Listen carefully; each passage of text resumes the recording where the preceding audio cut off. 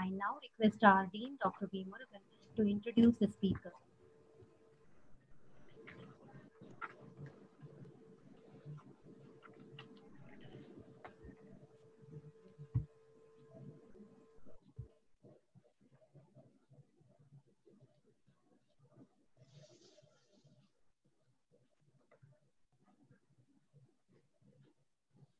Sanas, could you hear me? Yes, sir. Yes, sir. Yes, sir. Sanas? Yes, sir. Yes, sir. Yes, sir. We could Hello? hear you. Yes, sir. We could hear you, sir. Sir. Okay, there was some disturbance. Okay. On behalf of staff, College of Pharmaceutical Sciences, Dayanand Sagar University, good afternoon to one and all. Dr. B. Selvamani, Speaker of the Day, dear participants, and my dear students. Today, College of Pharmaceutical Sciences has organized a webinar on role of epigenetic in cancer translational research under the banner of Dayanand Sagar University, which is existing for the last 6 decades under the banner of DSI. I'm very happy to welcome the speaker of the day, Dr. B. Selvamani, Associate Professor, Department of Pharmaceutical Technology, Center for Excellence in Biotranslational Research, University College of Engineering, Bharatdasan Institute of Technology Campus, Tiruchirappalli, Tamil Nadu. He has completed his M.Pharm in Pharmaceutical Chemistry in 2001 and completed his PhD in Pharmacy from Jadavpur University in 2010, Calcutta. Dr. B. Selvamani has received many prestigious awards to his credit. He is the recipient of Tamil Nadu Young Scientist Fellowship for the year 2015 by the Tamil Nadu State Council for Science and Technology.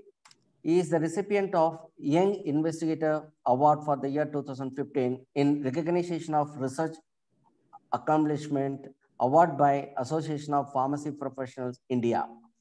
He is the recipient of Active Research Award for the year 2013 in a recognition of his research awarded by Center for Technology Development and Transfer, Anna University, Chennai. He has organized many conferences and sponsors seminars, which is sponsored by DBT, DST, MHRD from Government of India.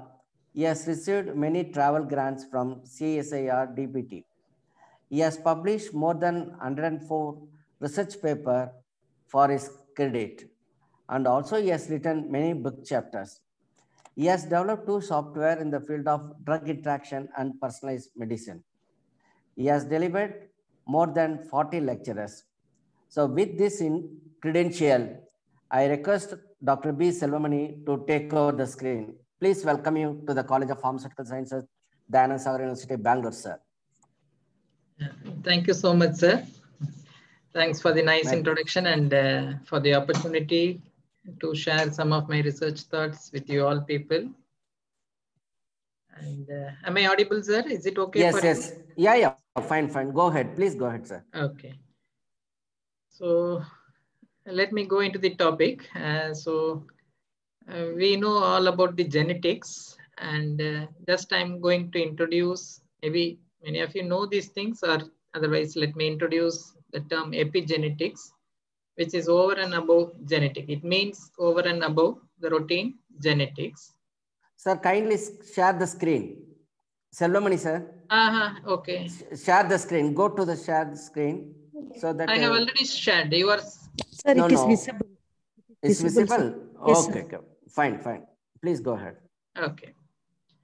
And the epigenetics is having role in many diseases and disorders, but let me focus only on cancer and how we can do some pharmaceutical research based on these 2 things. So this is the objective of this talk. So I'm thankful for my university also having provided all necessary infrastructure and support for doing or conducting research. So the outline of the talk is a very brief introduction of cancer. The next one is again a very brief introduction on translational research. Then let me introduce epigenetics, epigenetic regulators, epigenome, epigenetic targets, the perspectives, and finally conclusions. So we all know cancer. So it is one of the most formidable human disease that we are facing. And the problems associated with the cancer is heterogeneity, and there is no universal therapy. There is no single treatment. We require multiple strategies for the complete elimination of cancer cells. Otherwise, it is going to be recurring, and it is having a state of metastasis, and which will delay the therapy of successful cancer therapy and may cause lethality. So the cell division in normal cells is having a controlled fashion, whereas in cancer cells is a uncontrolled fashion. So this is one of the hallmark of cancer. And many other characteristics, we all know that normal cells and cancer cell, it is irregular, larger, darker, it is growing out of control, it doesn't mature, it doesn't communicate, and it is invisible to immune cells, and it loves or craves glucose, and the energy efficiency is very, very low. So these are all the patterns that is very much contrast to the normal cells. So remaining, we all know about cancer. So let me introduce translational research here. So translational research in the sense, we need to develop the research outcome, or we need to progress the research outcome into clinical practice. So this is the concept of translational medicine. Translation research is a broad term which applies for all domains of research. In case of medicine, it is called as translational medicine. So whatever the basic research on various aspects that need to be developed into products, and these products need to be applied for the society. So it is the idea, new ideas. So the practice, the policies, the research put together, it is called as translational research, and our own domain, it is called as translational medicine. So it involves various aspects like basic health, preclinical research, clinical implementation, and public health. So coming to the concept of translational science, it is not a single domain. We can say it is a multi-domain aspect. It requires input from various disciplines, sciences and discipline. So it requires clinicians, it requires biotechnologists, it requires life sciences. So it involves many disciplines. So put together, we may term it as a clinical research and translational medicine. And so we are into that domain. We are having a Center for Excellence in Nanobio translational research. So therefore, the opportunity to do certain aspects of this research is undergoing in our center. So let me come to the concept of genetics. So we all know that from parents, we inherit certain traits. The traits may be the characteristics or it may be the diseases.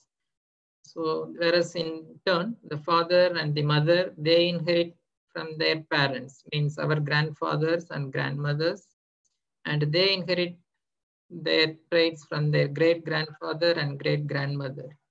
So the chain continues. So the aspect here, what we need to know is the basis of all these things is the chromosome that is found in the cell, and the chromosome contains the DNA. So this memory from the great-grandparents, grandparents, and from the parents transferred to the children's or offsprings is mediated by DNA. So DNA memorizes most of the things. So we have similarity. The parents and the children's are looking similar in certain characteristics like this. So this is all the basis of genetics. So now we need to look into another aspect. An egg that is fertilized by a single sperm cell converts into a stem cell, and this stem cell, because of its genetic memory, it differentiates into various stages and finally develops into an organ. Organ in the sense maybe a specific cell and finally into organ. Say here the example given here in the slide, a stem cell is being converted into a neuron, and this DNA memory helps the stem cells to differentiate into various organs like brain or kidneys or eyes or heart and so on. So the genetic memory is very much essential. So now we all know that DNA is now the basis for the memory. So the body contains tissue, the tissue contains cells, the cell contains chromosome, and the chromosome contains DNA. So this is all we know. So the DNA constitution is 4 bases, that is adenine, guanine, thymine, and cytosine. They link specifically between each other. So these free nucleotides assemble here and gets replicated with the help of the enzyme DNA polymerase and develops into a strand. And this strand is again helicases with the help of helicase enzyme. It is constructed into a double helix. So now the DNA in turn interact with the RNA through the process of transcription and translation to develop specific amino acid chains, means proteins. And these proteins specifically perform different functions, biological or physiological functions in our body. So ultimately, the DNA is having the memory. The memory is transcripted and finally translated into products called proteins. So now the memory is based on these bases, purine and pyrimidine bases, typically associated through the hydrogen bond and the hydrogen bonds. So now the final products, that is the protein, they perform various functions in our body, like insulin, they act as a hormone, and immunoglobulins, they act for the defense, and hemoglobin, they act for the transport, and various enzymes, various storage proteins, structural proteins, receptors, dynamics, everything is mediated by the set of proteins, which is very much limited presented here. So the next comes the genotype versus phenotype. So genotype, we all know it is nothing but the DNA, the genetic makeup. So the genes tell the body how to do things, how to perform. So based on which the phenotype is being expressed, means the thumbprint or the fingerprint. So it is based on the DNA pattern. So we could able to differentiate. Similarly, based on the DNA, the body weight, the obesity, the diseases, many other patterns, it is all based on the genotype. So genotype is the basis or the fundamental for phenotype. So the color of the eyes, the hair pattern, the skin tone, so everything is based on DNA. So we all know the memory or the traits, it is from the parents and forefathers. So looking closer to the structure of DNA, so the DNA is a double helix structure. It is 2 nanometer diameter. So we all know the structure. This structure is very, very long. We all know that it can cover the distance of moon. We will be studying in our, we had studied in our younger school days. So now the DNA is assembled, or it is organized with the help of the chromatin fibers or the strings, which is linked through a beads on the string, means histone protein. So the histones will act as a bead which binds these chromatin fibers or DNA strands, and these linkers will develop into a nucleosome, and the nucleosome will convert into a thick or a very tight helical fiber with 30 nanometer diameter, which is a supercoiled structure, and it is present in the chromosome. So now a very simple DNA means it contains only 4 bases, purine and pyrimidine bases, but it was present in abundance in a supercoiled form, and put together, it forms a chromosome of 700 nanometer dimensions. So coming to the closest view of histones. So histones are the major structural proteins, means it maintains the structure of DNA. If it is not functioning properly, the structural integrity of DNA would be lost. So the DNA molecule is wrapped twice around the histone octamer. So then to make a nucleosome, and 6 nucleosomes are assembled into a solenoid in association with H1 histones. And then these solenoids are in turn coiled into a scaffold, which is called as a chromosomal matrix. So very small DNA, it is then converted to nucleosome, and the nucleosome is associated with a scaffold, and then it is organized as a thing. So it is a very small fragment, 30 nanometer solenoid. So these histone proteins is very, very essential to maintain the structural integrity, which in turn helps to keep things in memory. So this is a very important function that is maintained or that is mediated by histone proteins. So the next one. So this histone protein is having another wonderful function in the DNA. So that makes a DNA inaccessible and protects its memory in one particular time.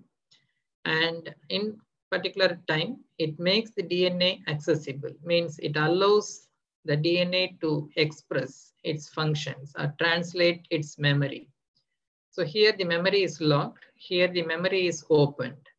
So now these histone proteins, when it is present in the chromatin fibers, when it is condensed or when it is tightly packed, it doesn't expose the memory to the body. But in a condition, when this histone protein relaxes, it allows the DNA to the environment and makes the DNA accessible to the environment. So here we could be able to imagine this particular function as a simple electric switch by which we can make a device, electrical device switched on or turned off. So there are processes in this that could be influencing this on-off process. So number one, transcriptional repression, which includes DNA methylation, histone deacetylation, and histone deubiquitination. This is repression towards decreasing the activity. So here, this is transcriptional activation. Here also, we can have DNA methylation, histone deacetylation, and histone monoubiquitination. So these reactions help the histone proteins to make the body or to release the memory in an on condition or in an off condition. So this is the basis of epigenetics, so which we are going to go in detail slightly. So the other one, we are working for research to identify or to find some therapeutic modalities for diseases. But certain diseases which are regulated by the genetic information or genetic disorders. So as per the Mendelian's genetics, so maybe unaffected father and unaffected carrier mother, if they become parents, there can be 4 different types of offspring. So one is unaffected son or unaffected daughter, maybe affected son and an unaffected carrier daughter. So there is a chromosome, so which determines the sex, and there is a X-linked allele here which determines this process. So again, this is a probability, whether if we are falling into any one of these 4 categories. So we are working for genetic engineering through the subject genetic engineering to solve these complications. So this is genetics. But there is another condition that we grow as a baby and then we grow gradually and then we become adult and then we become mid-age we become old-aged, very old, and then we die. So now, gradually, if you look into this cyclic process, here up to this young adult, we may be very, very healthy. But after this young adult, during this middle age, we started inviting certain diseases. And finally, sometimes we will be mostly associated with diseases during the old age. And finally, we may die due to diseases. So here, there is a complicated events that is happening throughout the lifetime. So which could be focused on life events and the associated stress. So here, the cells and the molecules, they become plastic here because of the stress that is associated with the events that is occurring throughout the life. So even from the birth or even during the pregnancy. So it is not after birth. During pregnancy itself, if there is some stress, it is going to influence the gene, means the DNA, and it all accumulates at these stages, prenatal, neonatal, juvenile. So up to a young adult or maybe up to mid-age, we are accumulating the stress in the DNA, and the accumulated stress is being expressed in the form of diseases and disorders in this period. And finally, these diseases and disorders invade the life. So this is a new strategy here. Means certain diseases and disorders, we all know the reason, we all know the causes. Say, for example, infectious diseases. So it may be due to bacteria or virus. So we need to avoid the contact of bacteria or virus. But here, in this life cycle or in this pattern of life, so whatever we observe, it is we need to avoid the stress, which acts as the windows of sensitivity for various diseases and disorders. So accumulation of stress we need to avoid. So this forms the basis of epigenetics again, because there is a lot of stress-induced chemistry involved in the DNA or DNA biochemistry, we can say, which forms the fundamental basis of epigenetics. So now, coming to the real definition of epigenetics, epigenetics is the study of mechanisms that switch genes on or off. So under which condition it is getting activated or under which conditions it is getting silenced. So it is involved in every aspect of life, and such reversible or potentially heritable changes affect the way we live as well as and our future generations. So the stress, whatever we are accumulating, it not only affects means the individuals who are exposed to stress, but also it affects the future generations. And the stress-induced individual, when he or she becomes a parent, the offspring is also going to get affected. So therefore, epigenetics is a study of genetics, much more depth about the habit or the lifestyle or the stress, and it focuses or it makes us to understand what we need to live or how we need to live for to lead a healthy life. So now there are two identical babies. Consider they are twins. They born for the same parents and at the same time. So they have a same genotype, means the DNA morphology or the DNA architecture is same, but they have different interest. One kid is having interest in other aspects and the other kid is having interest in other aspects, means they are phenotypically different. And for one kid, say consider the DNA is exposed and the other kid, the DNA is not exposed.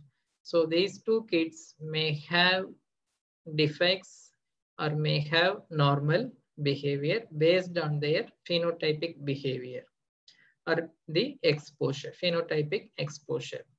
So this is all happened. The changes in the DNA pattern is happened because there is a one methyl group here. So here it is the basis, DNA basis without any methyl group, but here we could able to see a methyl group here. So this methylated thing is very much responsible for various reasons. Maybe it influences gene silencing, and it may be beneficial in certain occasions. And this gene silencing may be dreadful or fatal in different occasions. So this is what we need to control. So now the identical twins may be of two types. So maybe in the same zygote, a single egg fertilized by a single sperm and then divided into two to give two babies. So this is one option. The other one is fraternal twins, means separate egg fertilized by separate sperms and given into two babies. So now, if you look into the chromosomal organization here for these two babies, so the stress for one particular baby is very much limited here, whereas it is expressed in other baby in a very high level due to the coloration, red coloration. This could be observed by the red coloration here. So this is chromosomal imaging. So this first image is observed at 3 months of age, and the same baby is observed after 5 years, at the age of 5 years observed. So now here the observation is more or less equal, we can say, but this happens even at the 3 months age. So there is some kind of stress. So from this, we could be able to see that the environment where we live or where we grow influences a lot in the chromosome, which forms the basis of diseases and disorders. So ultimately, the conclusion from the above experiment, the DNA, when it's exposed to various life environments, may get affected and we may get diseased. So this environment is nothing but a diet, the seasonal or circadian rhythm in the environment. It may be diseases and other viruses. It may be toxic chemicals, toxic drugs, even the financial stress, exercise, state of the gut, medications, social contact, state of mind, and so on. So now, if we get a kind of stress in this domain, either directly or indirectly, which may lead to a stress for the baby or the offspring, and which is highly prone for diseases.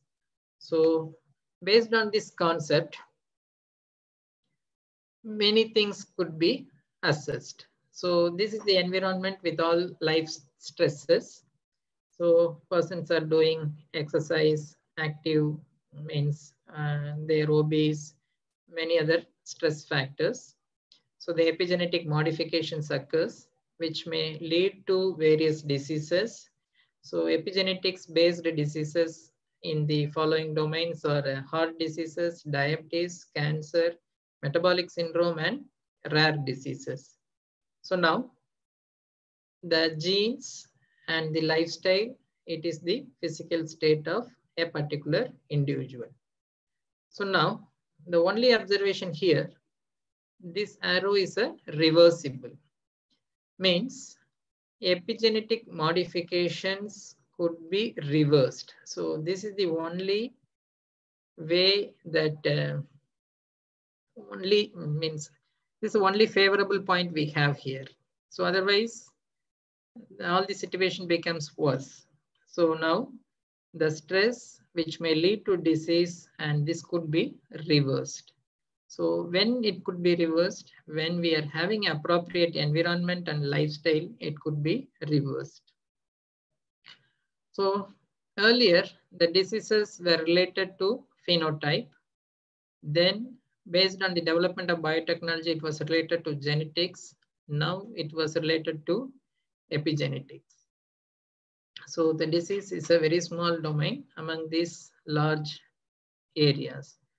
So now this genetic predisposition means single nucleotide polymorphisms, which may lead to epigenetic modifications through the process of DNA methylation or histone modification or RNA translations, leads to various factors and diseases, means environmental changes, obesity, malfunction, liver disorders, intrauterine environment, everything leads to diseases. So now this is the fundamental basis of diseases that we invade while aging. So all these modifications, epigenetic modifications, were converted into diseases when we are growing up gradually. So now the research says there are huge number of epigenetic targets. So this is the DNA histone proteins that is available in the chromosome, but under this area, huge number of targets. So this available chart, and in Google you could able to get this chart. Maybe the size is very small, the text is not readable, but it is available free. So huge number of targets. All these epigenetic targets were listed here, and these targets are these proteins, when we carefully handle to either switch on or switch off, the diseases could be reversed. So this was the hypothesis behind this epigenetic modifications or epigenetic based pharmaceutical research. So now we have a huge area called epigenome, and that we need to explore around the environment. We need to explore the biological network and the development pattern of the individual and their genetics. So the diseases due to aging is all due to all these four are still unexplored. Many things are there. So it is represented by the blue circle. So we are having this particular domain. So if you have a very clear observation or research in this particular area, we may be successful against diseases and we may live healthy during aging. So these are the 23 chromosomes that is available in our body. So based on the stress, it acquires or it transforms into different fashion. And based on these transformations, we may develop into certain characteristics. So a particular individual may be a soldier, maybe a laborer, maybe an army man, maybe a doctor. So all these things are based on the DNA pattern. So how the stress is being exposed to the chromosomes. So the disorders are inbuilt here in the genes, and it is stimulated by the environmental factors. It may change the behavior. It may alter the brain and its activity. It may be the fundamental basis of diseases. So we need to be careful about the DNA. We need to preserve the DNA through the environment as well as through our behavior in order to have our original individuality. So little bit going deep into the epigenetics. So I'm just correlating the epigenetics with the cancer. So here the fibers means the DNA chromatin fibers coupled with histone proteins, and it undergoes two different processes at this level. Maybe it is switched on or maybe it is switched off. So when it is switched on, there are various processes which are mediated by enzymes, which reduces the epigenetic barriers and increases the cell state transitions. So this is called as permissive chromatin, means the DNA is accessible. It is exposed to the environment. But in the off condition, it is not exposed, and there are various other enzymes that acts here, which increases the epigenetic barriers and decreases the cell state transitions, and it is restrictive chromatin.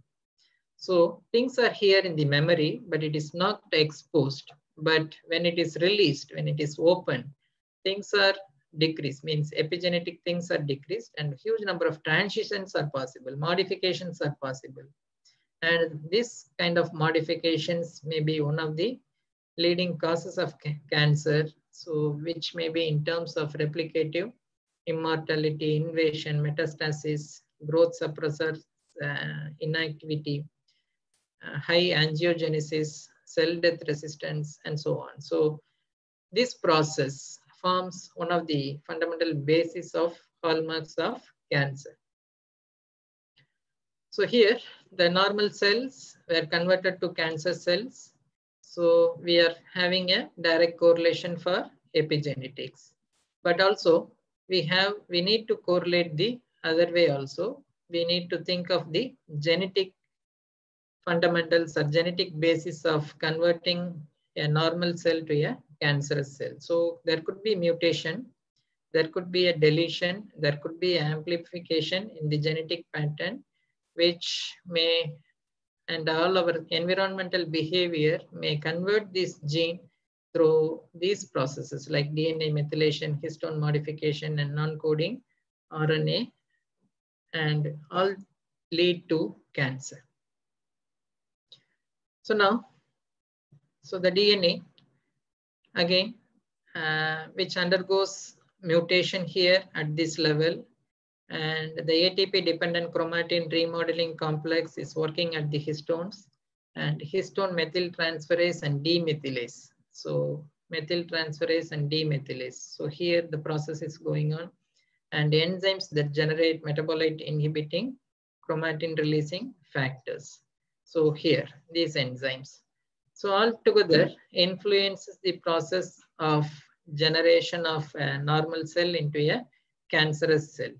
So here, the protein altering change in tumor DNA, and it alters all this DNA methylation or histone tail methylation or acetylation, nucleosome composition, and finally the epigenetic state, and it is all getting transformed, and finally the mal-transcripted information is being expressed in the body. One more thing, the epigenetics is having another function. So here, the substance will act as a reader, and it will act as a writer, it will act as an eraser. So it reads the DNA, it writes over the DNA, and it erases the DNA. So whatever the memory we derived from the parents and forefathers could be read out, and it could be expressed. And this reading can be rewritten or modified. We can write new informations over the DNA, and whatever the unwanted informations in the DNA that could be selectively erased. So the epigenetics is having speciality around this domain. So therefore, this function of epigenetics is carefully or classically utilized to treat the chromosomal based diseases as well as the age-induced diseases. So generally, for the genetic diseases, we generally say that there is a no cure. So it is all nature, we need to accept. But here, we are getting a scope, we are getting a chance of editing the DNA through various functions of epigenetic tools, means the histone proteins, the readers, the writers, and erasers. So we could remodel an entire DNA sequence for a specific function. So there are various mechanisms under epigenetics. So every mechanism is classified based on their color. So it is all RNA based. And again, this is RNA based, and this is histone based, and it is cytosine. So now various processes are happening, ultimately lead to changes in chromosomal looping and conversion of heterochromatin or euchromatin or vice versa. So I just correlated the conversion of normal cells through genetics and epigenetics into tumor cells. So there are a lot of genetic modifications and epigenetic modifications, and the factors governing this epigenetic modification, based on which we could have various proteins, that is HDAC, HAT, and SIT. So, and all many other enzymes related are catalyzing these activities. So this could be the pharmaceutical targets where we could work or where we could develop certain pharmaceuticals to block these enzymes or block these targets in order to block the conversion process of normal cells into tumor cells. So here also the genetic modifications could be inhibited by certain drugs. So that is given here, methylation inhibitor and deacetylation inhibitor. So this was a compact picture of normal DNA and other chromosomal modifiers, means markers, epigenetic markers, and any imbalance due to environmental stress or stresses, other stresses, they may lead to cancer, and this cancer DNA could be treated by various classes, and there are a lot of avenues. Chromatin modifiers, including mutations, copy number variations, expression data, essentiality data, sequence profile, structural data, post-translational modifications, as well as epigenetic drugs and inhibitors. So we could carefully design or remodel our DNA to develop new targets. So the basic thing is DNA modification, histone modification, and nucleosome positioning. So this regulates. So if you could regulate these things, then all these processes associated with the tumorogenesis, that is gene and microRNA expression, DNA protein interaction, suppression of transposable element motility, cellular differentiation, embryogenesis, X chromosome inactivation, genomic imprinting, everything could be regulated. So therefore, epigenetic based drug research is highly potential. So coming to the regulators, they could be classified into three: modulators, modifiers, and mediators. Already few classes of drugs is already available. So they perform specific functions, how to modulate and how to modify or how to mediate. So this helps in the therapeutic avenues of genetic as well as age-related diseases. So we all know the basis of DNA: adenine, guanine, thymine, and cytosine. So these three are sufficiently stable. Adenine, guanine, and thymine, they doesn't take part in this methylation reaction. So the methylation is happening only in the cysteine, cytosine. So the cytosine can be converted into methyl cytosine and hydroxymethyl cytosine through the use of enzymes DNMT and DNA methyltransferase and 1011 translocation enzyme. So this forms the additional bases of DNA. So usually we all know DNA contains 4 bases. Now it becomes the 5th base and it becomes the 6th base. So this methylation pattern and the methylation behavior, methylation velocity, methylation density, so this influences the DNA and we express its behavior into a disease or a disorder. So the 5-methyl cytosine, so it occurs only in the CpG dinucleotides. So CpG is nothing but the cytosine is available in the form of a dinucleotide, and generally we have most of the CpG as in the methylated form by nature. Around 60 to 90% is methylated, but the remaining determines. So the remaining one is, yes, it is a sequence of 200 bases with the cytosine and guanine, and remaining approximately 1% is unmethylated, and this unmethylated determines the 60% activity of human gene promoters.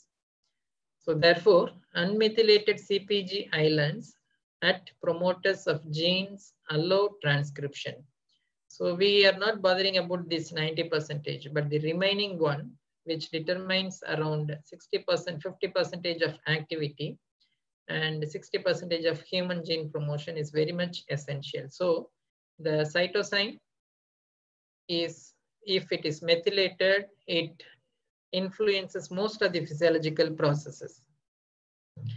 Coming to the function of DNA methylation, it can block binding of transcriptional factors. It can promote the recruitment of MBD proteins, and MBD family members recruit histone modifying and chromatin remodeling complexes. Finally, it is all relating with the gene silencing and genomic imprinting.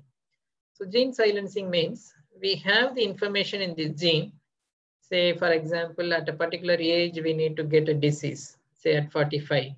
So the gene could be silenced by the behavior, by the environment, so that we will not getting a disease by the age of 45 as expected. The second one is genomic imprinting. So here there are 2 conditions. One is hypermethylation and the other one is hypomethylation. So we need to have an average or a allowed limit of methylated cytosine in our body. When it is hypermethylated, at one of the 2 parallel alleles lead to monoallelic expression. A similar gene dosage reduction is observed in X chromosome inactivation in female. So it is something called, in postal, we will be using a stamp. the stamp, when it is getting imprinted by the officials of post office, it is no more useful. So like that, when the gene, when it is hypermethylated, it is no more useful and it is getting inactivated in females. So which leads to disorder. So this is called as genomic imprinting. So here the methylation pattern, maybe people who are working can understand, otherwise, sorry. So this is the unmethylated pattern, but this is the methylated pattern. So here huge number of observational difference you could see here, and methylated gene body and unmethylated gene body, methylated repetitive sequence and unmethylated repetitive sequence, just for visual comparison. So the methylation can be of two types. One is de novo, the second one is maintenance methylation.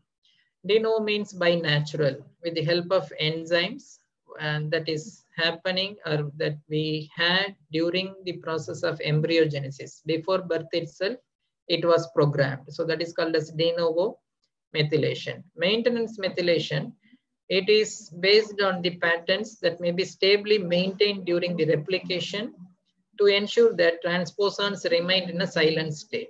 So it is maintenance. So based on our practice, we may be able to maintain the methylation pattern. Coming to the methylation mechanism, so the cytosine here, so it is closely arranged as a double helix strand and it is available in the form of a twist. So now the cytosine will flip outside the DNA strand and then it gets methylated, and the methylated cytosine will flip back to the original double helix strand. So as such, the double helix strand is highly stable and it is not exposed for any reaction. But now this process, because of the stress and other influences, the cytosine will divide, it will flip outside, it will turn outside. And because the steric hindrance of the molecules is very, very compact there. So it flips outside and it gets methylated. Once the methylated cytosine, again, it will go flip back and it will stay in its original position. So this is the mechanism of methylation. So here, methylated, unmethylated, silenced, hemimethylated, restored methylation. So these are the various forms of methylation that may happen in our body. So during this embryogenesis, during our birth, we are unmethylated. And then we have a program during the embryogenesis. So we form methylated. And this methylated could be silenced, or it could be hemimethylated, or it could be restored. So this is a maintenance methylation. So altogether, the gene silencing is happening here, which may be useful in certain conditions. So this is all the epigenetic programming, and this could be reprogrammed or it could be remodeled, which influences the behavior of DNA. So the methylation, how it could be programmed, means it can be of passive demethylation or active demethylation. So there are two different processes. Passively, we could demethylate during the replication in the absence of the enzyme methyl transferase DNMT1. So it's a very slow process, or maybe by an active demethylation process, which occurs at the enzymatic replacement of 5-MEC with cytosine. So now the proposed mechanisms here, deamination of 5-MEC to thiamine, followed by BER, that is base excision repair, or oxidative demethylation, or radical SAM mechanism. All these things has yet to be achieved, but there is a possibility. So now coming to the histones. So the histone proteins, it is a highly ordered folding and it is present in the chromatin fiber. We all know. So here the terminal tail and the globular domain is there, so which is an unmodified structure of a histone. So when the histone is being modified based on the various stress factors, it behaves or it has a structure like this. So now this is a reversible phenomena where it could be turned on or it could be turned off. So based on this process, we may manipulate certain diseases and disorders here. So this is histone modifications. So histone modification is primarily based on 5 different processes. So the chemistry involved here is acetylation, methylation, phosphorylation, ubiquitination, and sumoylation.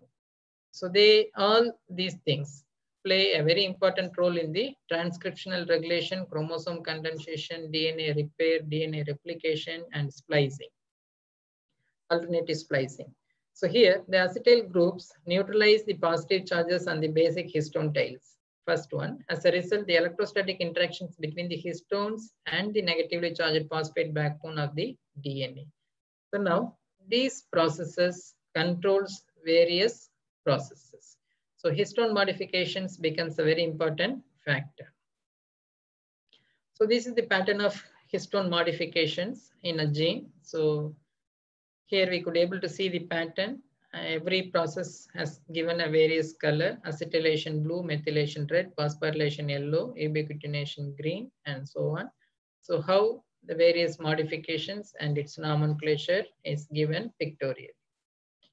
So now, histone modifications on one or more tails act sequentially or in combination to form a histone code. So you have seen in the previous slide. So these are the histone codes. So now it will form a histone code. So that is read by other proteins and it will bring out distinct downstream events. So now a single histone mark does not determine the entire outcome.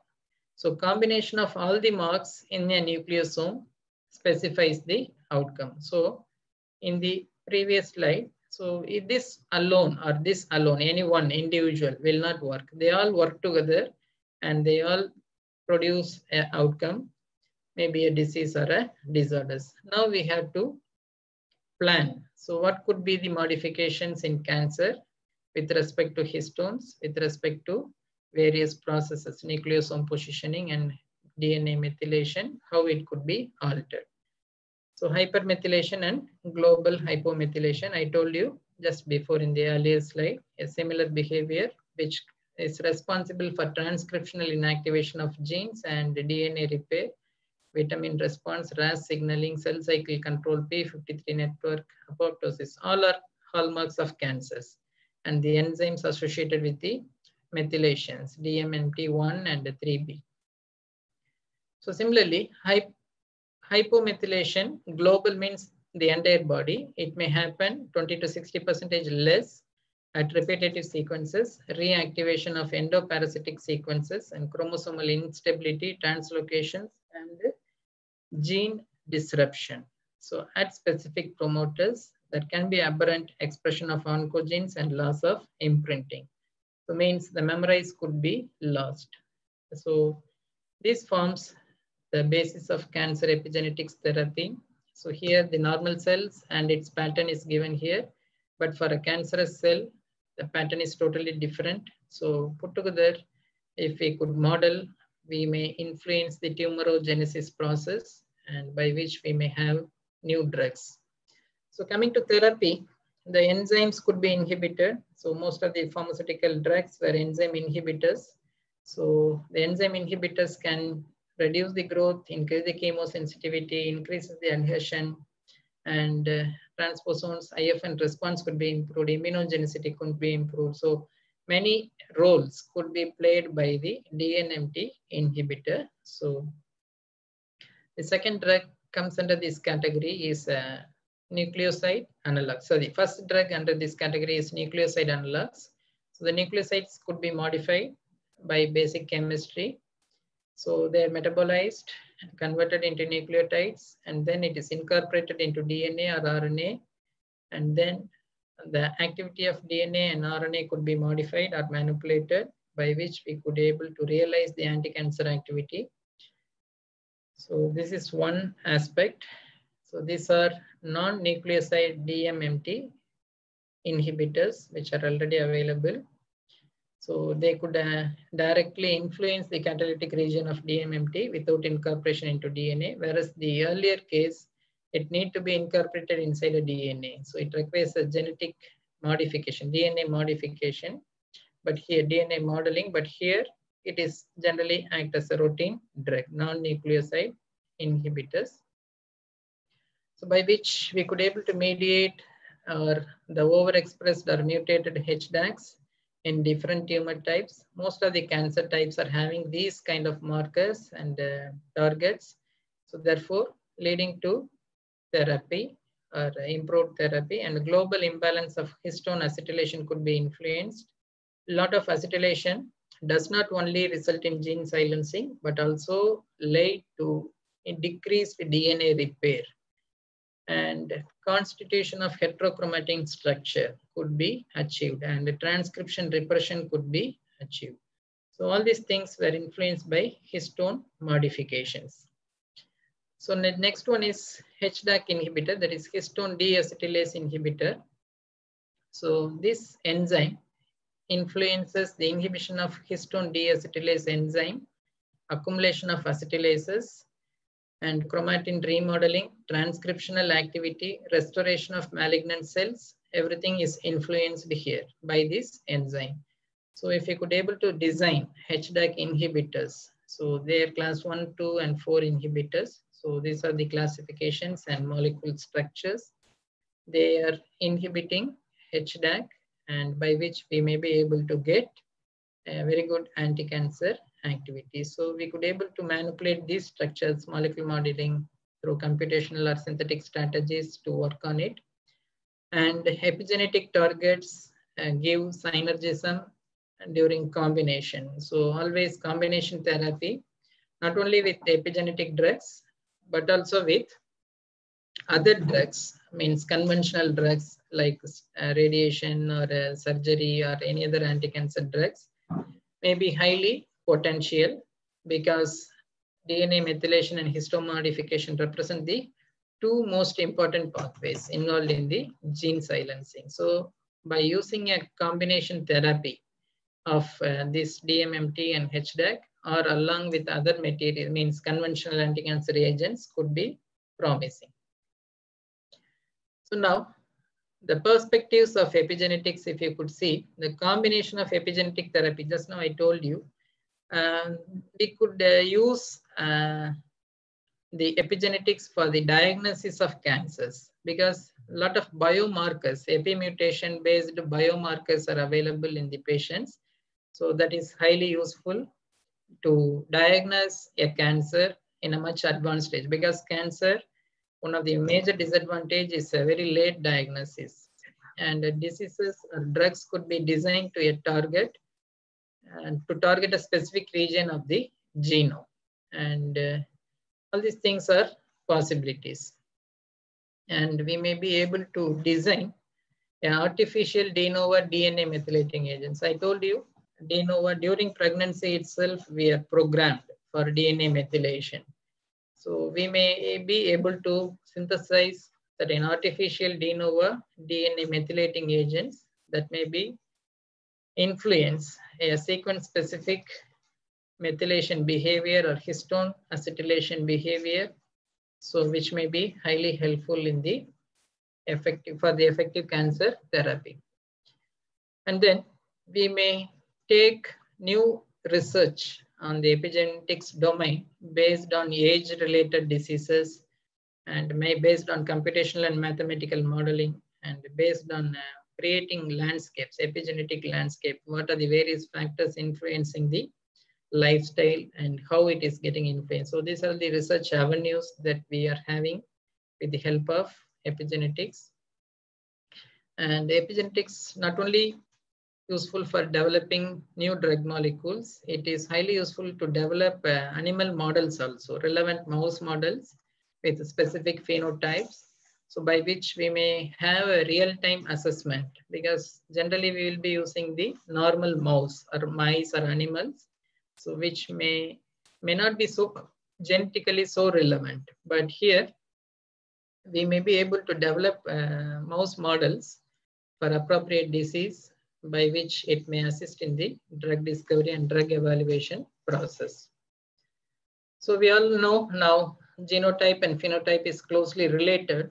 And if we integrate both these data, the genotype-based data and phenotype-based data, we may be able to isolate or classify patients. And now the drugs were given for the entire population as such, which is not so personalized. But now after getting these things, the group of patients could be classified, and the classified patients can be given a specified drugs, so which may lead to personalized medicine. So now the category of persons, they could be classified based on genetic makeup, epigenetic patterns, and environmental interactions. It is not only personalized, it may give a precise, individualized treatment. So this is called as precision medicine. So these are the facilities what we have in our lab. So these are other facilities, sophisticated facilities that contributes for research. So we are looking for bright students, and a few of the references what I have used for this presentation. And a few of my funders, thankful for most of the students, scholars, postdocs, collaborators, team, moreover the family. So we are also into a new course on the same concept, but in detail, organized by my collaborator from Italy. So probably if you're interested, you can see. So I'm happy to answer if there are some questions. Good afternoon, sir. This is Seema here from Department of Pharmaceutics. Thank you very much, sir, for your wonderful presentation. Thank you, madam. On role of epigenetics cancer translation research. So there are some questions I would like to ask them with your permission. Please, madam, if I know, let me. Yeah, sure. So the first question is, are all epimutation hereditary? Madam, your voice is not clear for me. Can you repeat? Yes, sir. Are all epimutation hereditary? No, still I'm not audible. It's not so clear. Hope you can hear me now, sir.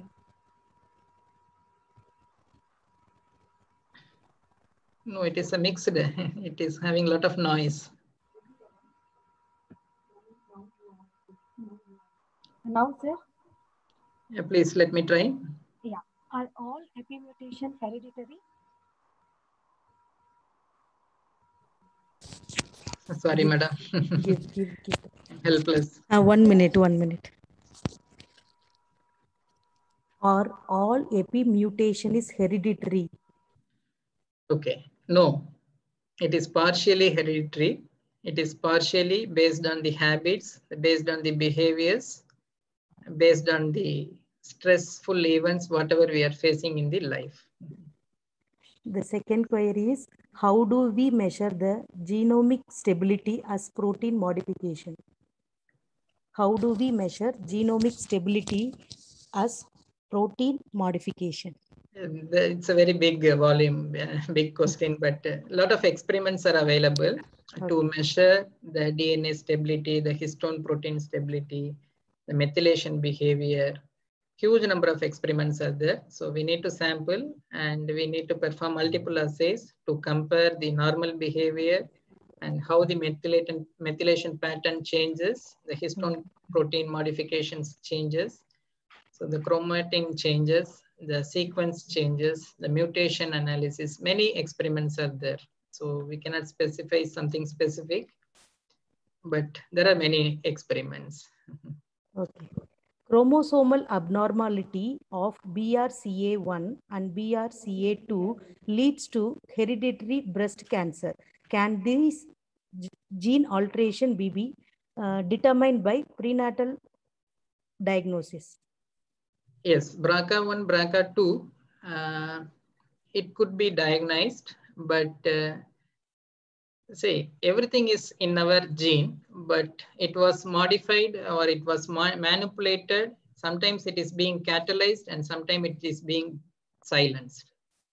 So it is all our environment that influences, maybe the food, maybe the working place, maybe the stress, maybe the many other habits. So there is an article, but it says that holistic way of living, say the Ayurvedic way of living, like practicing yoga, practicing exercise, practicing clean habits. So all these things influences the genetic behavior. Probably we could silence the unwanted memories in the DNA through these practices. And last one is there any relation between personalized medicine and epigenetics? Yes, of course, there is a huge relation. So in the last slide, so I told you, so this particular thing is based on genetics. So the single nucleotide polymorphism is another thing. The histone modification, the DNA methylation, and chromosome accessibility, it is all based on epigenetics. And the third thing could be related to the behaviors, that is smoking, physical activity, nutrition, and their interactions with the DNA. So precise medicine and personalized medicine is based on these three domains. That's all. Thank you then. Thank you very much for your clarification of all queries of the participants. Before ending of the session, I would like to thank the speaker of the day, Dr. Selvamani, to accept our invitation in his busy schedule. I thank the Dean, management, and staff of College of Pharmaceutical Sciences, Dayananda Sagar University, for giving me an opportunity to conduct such an informative webinar. I thank the promotion team, Ms. Deepa Aram, Mr. Shakat Ali, Mr. Hemant Kumar, Mr. Mohammed Imtiaz for their continuous support backhand. I thank all the participants who attended this webinar and made this webinar successful. Thank you all once again.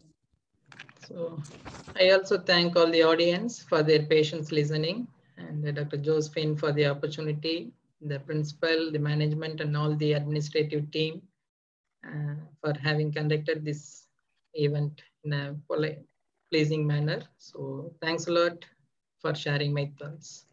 Thank you. Thanks a lot. You.